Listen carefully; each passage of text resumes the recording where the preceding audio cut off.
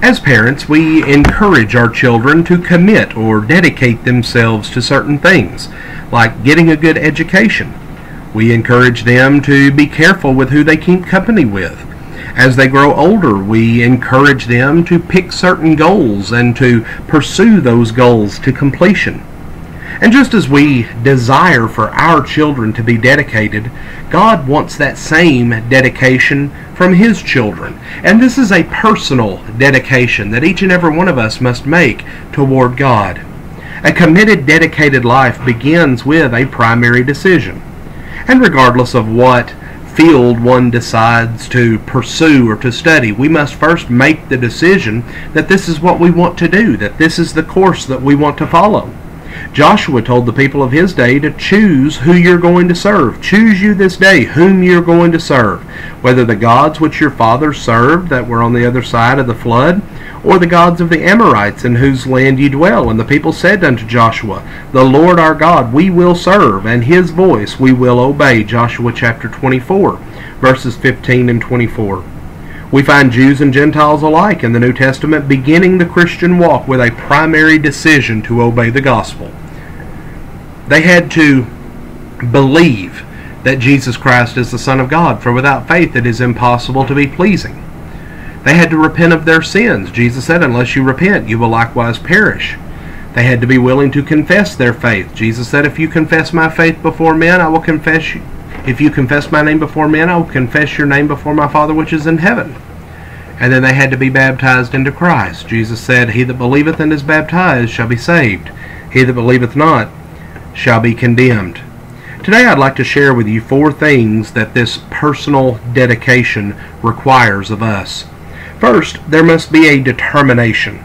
Paul said of the Macedonians, And this they did not as we hoped, but first gave their own selves to the Lord, and unto us by the will of God. 2 Corinthians 8 and verse 5.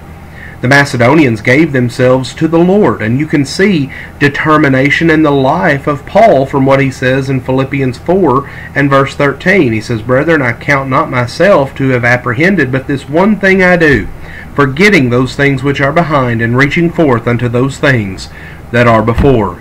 To be a genuine disciple of the Lord, one must not only be willing to put the Lord first in all things, but one must have done so. A mere profession is far from being enough. If people are determined to put the Lord first, then they will. People usually do what they are committed or determined to doing. Secondly, there must be discipline in our lives. And we see very little self-discipline today. Many people do not have the self-discipline to carry through on tasks that they should perform. We have people who want to be educated, but they don't have the discipline to study.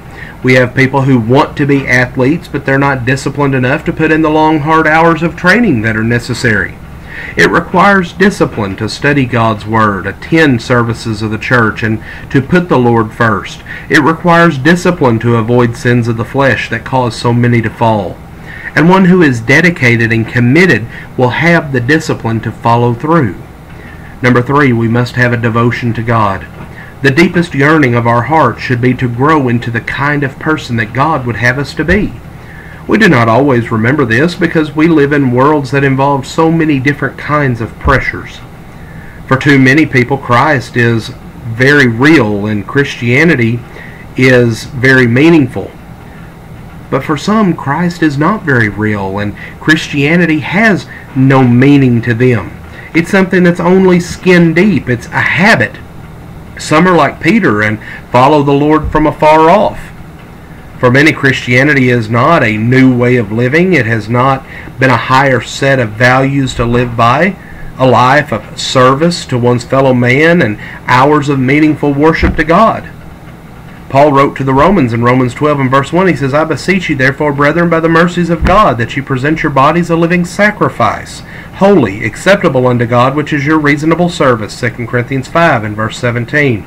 Therefore, if any man be in Christ, he is a new creature. All old things are passed away. Behold, all things are new. And lastly, number 4, there must be discrimination. Jesus told the people to choose you this day. Joshua, choose you this day whom you will serve. We must grow in order that we may be able to discern between good and evil. Hebrews 5 and verse 14. But strong meat belongeth to them that are of full age, even those who by reason of use have their sins exercised to discern both good and evil. Christians must set their minds on things above. A Christian is one who has been set apart for a holy purpose. He is not of this world, though he still is in this world. The ship is in the ocean, but when you get the ocean in the ship, you have a problem. And Christians must not see how close they can live to the world and yet not be in sin. And so today, I ask you, are you living this dedicated life? Please consider the 4 things that I've mentioned to you today and become the dedicated Christian that you should be. Thank you, and have a blessed day.